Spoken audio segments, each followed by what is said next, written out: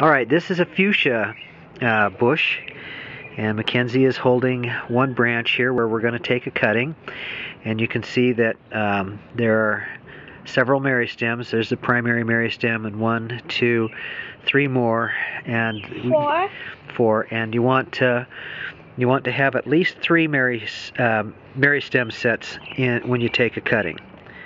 Okay, so go ahead, Mackenzie. She's going to trim off the lower leaves by the meristems. Good. One on the other side. Good. And kind of rotate your hands so we can see what you're doing. There you go. Okay, and then below that meristem, we're going to take, hang on, let's get the water up here. We're going to take a cutting and immediately put it in the water so that you go ahead and drop it in there. Just drop the whole thing in there. Great. Okay, now we're going to do the same thing to another. Here's another branch. Let's do the same thing there. And 1, 2, 3, 4, 5, and the primary stem. Yeah, so just cut off the bottom 2 pairs of leaves. Or 3. Now don't cut the stem, cut the leaf off. Remember, cut the leaves off first. That's right.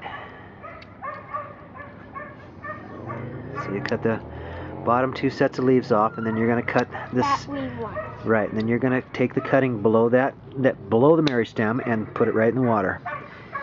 Good. Okay, so now we have 2 cuttings, and then we take some potting soil in a tray or in a planter, and the first thing you do is you saturate the soil with water, and Mackenzie's going to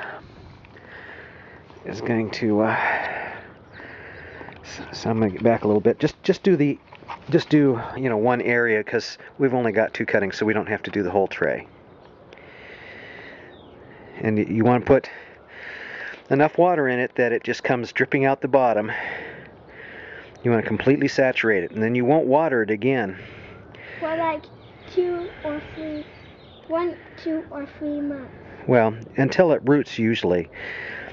Because the plants aren't going to be using any water until they start putting out roots, but you want it to be saturated so that it stays wet. Okay, and go ahead and just poke that in, and you push it down so that the meristems, at least 1 meristem and preferably 2 depending on the depth of your planter, are in the soil. Okay, go ahead and put the other one in.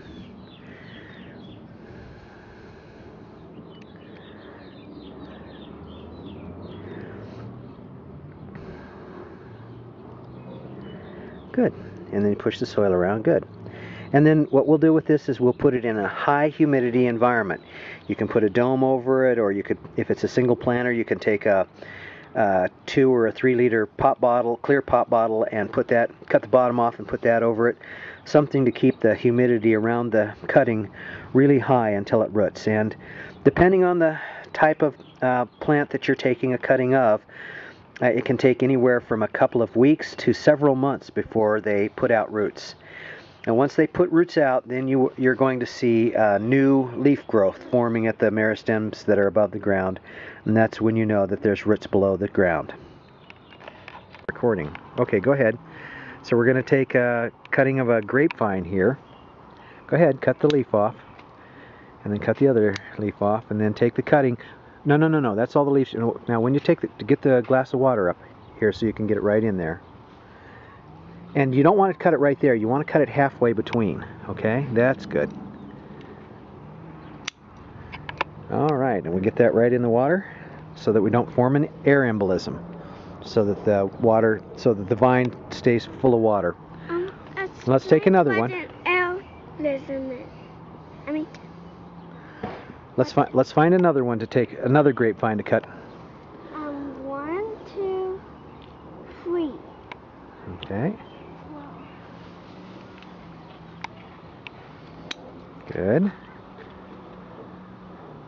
Good. Good. And maybe just Perfect. one more.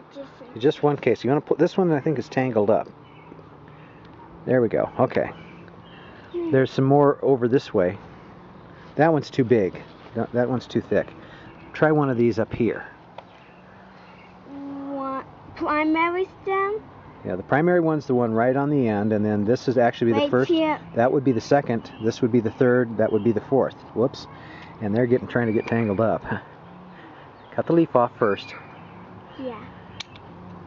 You don't have to cut two of them off. If you don't want to cut all of the leaf. The leaves are going to have sugars in them to keep the plant alive while it's trying to grow its roots. So you don't want to cut all the leaves off. Only like one or two. Yep. Okay, so there we go. 3 grapes. Here, Mackenzie, go ahead and take these, and we'll put those in the planter.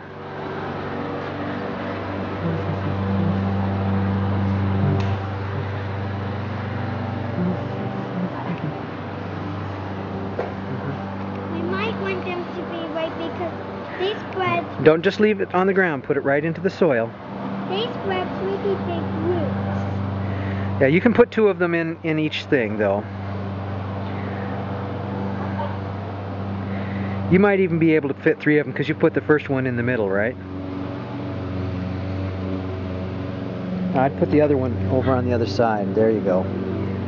Good. Okay, and pack the dirt around them. To keep them straight up. Yep, and we're going to put these in a high humidity location. This whole tray, we have window wells around the basement that we'll be putting these under, or putting these inside of, so we can keep the humidity level high. Can we take a tree? Okay, so we're going to take a cutting of a side branch on a tomato plant. You've already cut that one off, that's okay. And then go ahead and cut the other one off. And then take the cutting and get it into the water. And I'll move back here so we get a little bit better view of what's going on. There we go. And the leaves on that are so big, I think I'd even cut the lower leaf branch there as well off. You don't want too many leaves on it. You want enough to provide it with food for the plant to produce the new roots. So you want to leave some leaves, but you don't want to leave a lot of leaves because the leaves require moisture, and now that it doesn't have roots, it can't get moisture into the plant very well. So we've got a cutting. Let's go put that in the soil. Okay, let's put the tomato, Mackenzie. There's one right here Yeah, too. let's get the tomato plant that you just took a cutting of. Let's get that put in the soil. And did you saturate that soil there? Yeah. And with tomato plants, especially big cuttings like this, you can actually, here, let me take it for a second.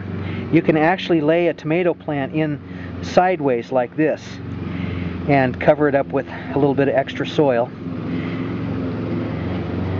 And that it will do better that way, because tomato plants put roots out all over the place.